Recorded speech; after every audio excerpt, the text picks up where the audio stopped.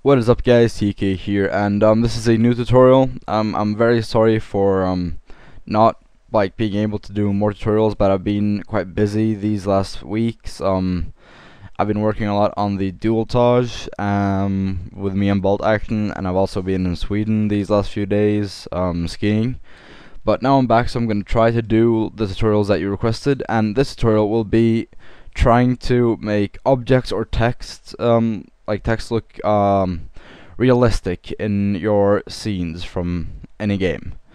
And before we start the tutorial, I just want to point something out. 1 week ago, or more than a week ago, I made a Modern Warfare 3 info video about the new patch, and I literally just worked about 2 minutes on that. I recorded it, which took 1 minute, almost 1 minute, and then I rendered it out. And this has gotten 16,000 views, okay? Now, this kinda messes with my mind, okay? You see here, it has gotten so many views these last days. I think about 2,000 views per day.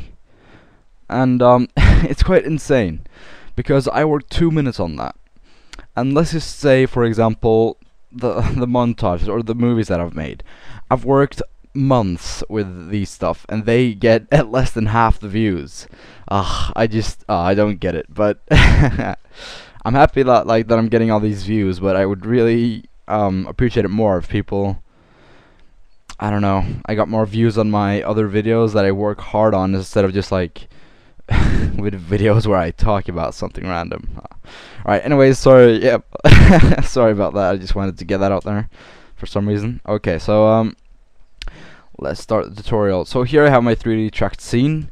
I will not do a tutorial on how to 3D track, but if you request it, I might do one.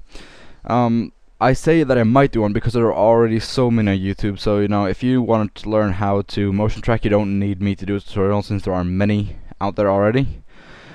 But anyways, so this tutorial is going to be about making objects or text look realistic in your 3D scene from, for example, Modern Warfare 3.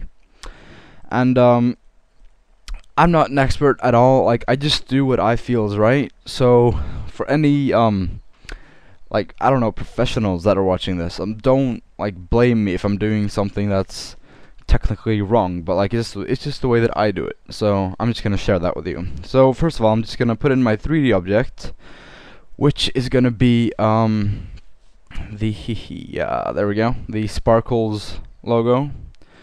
I'm just gonna have to delete all these other stuff around here. Okay, so there we have our logo. Just gonna scale it up here.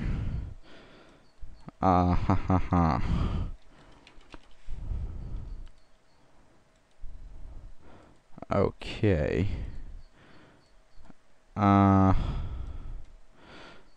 Hold on here. Alright, there we go. Let's see, a bit bigger maybe. There we go. Oh my god, something is weird with my recording program here.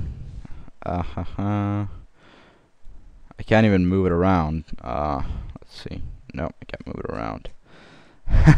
Alright, so I'm just gonna stop recording for a second so I can move my object to where I want it to be. Sorry, but obviously it just doesn't want to move when I try to do it. Yeah. Okay, so I'm just gonna stop recording, and then I'll be back when I have put the logo where I want it to be. Alright, so I figured out what my problem was. For some reason, if I choose the setting hide cursor, hide the mouse cursor in the recording program, then everything works fine.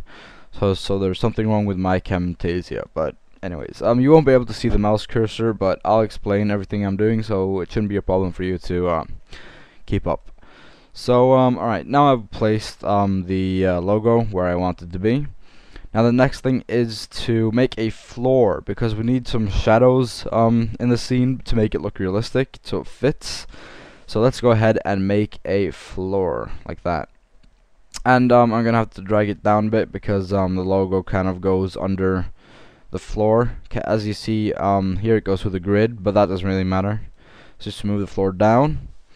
Okay, and if you're doing the same thing that I'm doing here, like with a 3D tracked scene and everything, then what you're gonna do to like make the floor look as it's inside the scene, because you see now it's like it's covering the whole, I mean it's covering half of the screen.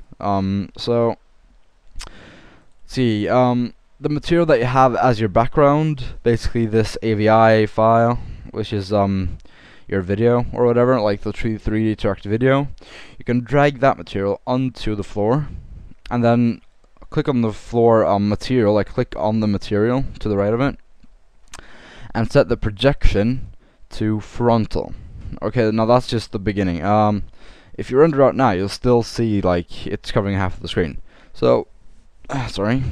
Right click on the floor, and go to Cinema 4D tags and compositing.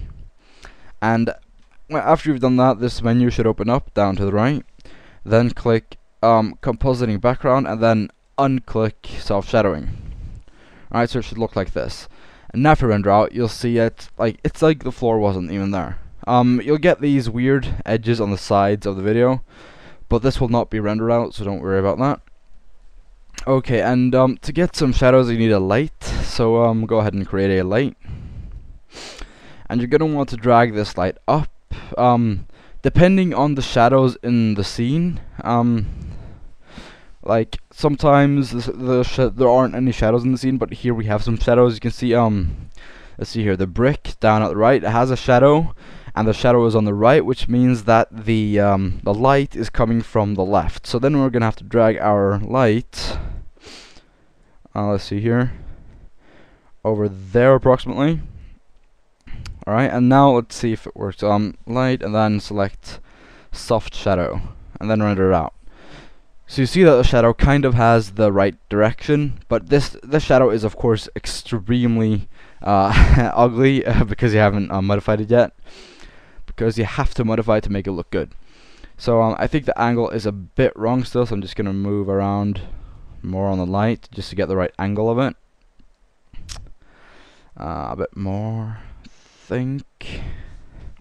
Alright, so now I have the same angle approximately. Okay, so I'm just gonna go into the shadow settings on my light here, and you're gonna want to make it look as like the same as the shadow of this brick on the right. So first thing, I'm gonna set the color to about that gray color that it is there. Alright, see it's still a bit too dark, so let's set the density down a bit more, and let's see. Alright, there you see that we have almost the exactly same looking shadows from the logo that we put in and the brick on the right. So that makes it that makes a huge difference whether it looks realistic or not. Okay, so next thing is the lighting. So I'm gonna want to just put a light in front of the logo so you can so it's bright. And I'm also gonna put some materials on it. Let's see, I'm just gonna try out some materials here, because I'm going for a very basic style. So I'm just gonna do this now, like just a pure gray material like that, and that's basically it. Just making the lighting look alright, and then matching the shadows in the rest of the scene. Now these are the most important stuff, because I've seen so many people mess up the shadows, so like you can easily see that it's made in some 3D program. Well, yeah, you understand, like it looks so unrealistic. So remember to make the shadows fit the rest of the scene, and also the CC, like the color correction, is also it also matters a lot, but that's like out of well, that's in Sony Vegas or After Effects, so you don't have to worry about that. Like this is just 3D editing part. So thank you for watching, and I hope this helped you, and just request more tutorials if you want me to do some. And I hope you found this helpful. Thank you for watching. Please subscribe, and see you next time.